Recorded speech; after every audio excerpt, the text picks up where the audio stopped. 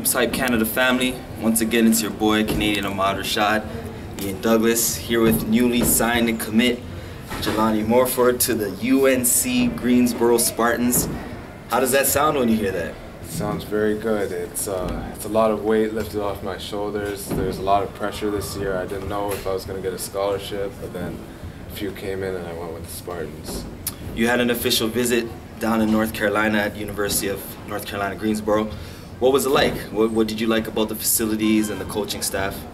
I thought the coaching staff was very genuine in what they were talking about, bringing me in, because their shooter, Nick Paulus, is graduating this year, and my strong suit is shooting, so they're bringing me in right off the bat, and I think I could play a lot of minutes and put in some work next season.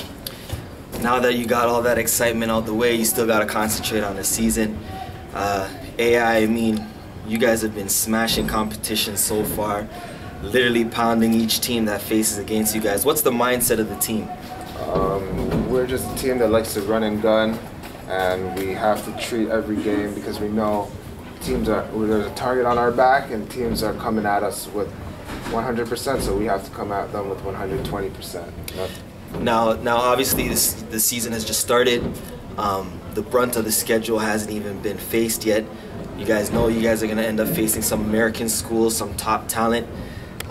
You guys looking forward to that? Do you guys feel that you guys can adjust to actually playing with these certain games in Canada and then actually going down to the States and playing against the, probably you could say, tougher talent? Yeah, we're trying to make history here. We're trying to go undefeated. I think we could probably just beat everybody, but yeah, that's our focus. Our focus is go down there and beat everybody.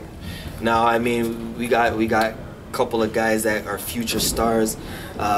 Your running mate, Jelani Mofford, just signed, committed to UNLV. You at Greensboro. I mean, there's plenty more to come. Seaward at North Colorado. I mean, what's the thought process inside the change room? Is there any egos because you guys actually have gotten to where you guys want to be, or? I think it's motivating to guys because now it shows that like guys from the program are signing D1 scholarships, so that now they think it's their turn now. They think it's motivating them to see that they can do it too. Now you touched on it. You guys are embarking on an incredible season, or you guys can make a magical season with basically a magical run. I mean, you got pieces like Thon Maker, Mature Maker, Khalif Young, Jelani Mofford. With so much talent that AI has, I mean, is there a certain expectancy from Larry Blunt and his coaching staff of this team? Yeah, he expects nothing but the best. Right? He wants us I'll go to down do and walk. everything. I'll be down there a bit. Every little thing he's on us for, and he expects perfection from us. And what's it like playing for Coach Blunt? It's a fun experience. So at some points he's very, very tough, but he's a good guy in general. He's a good guy.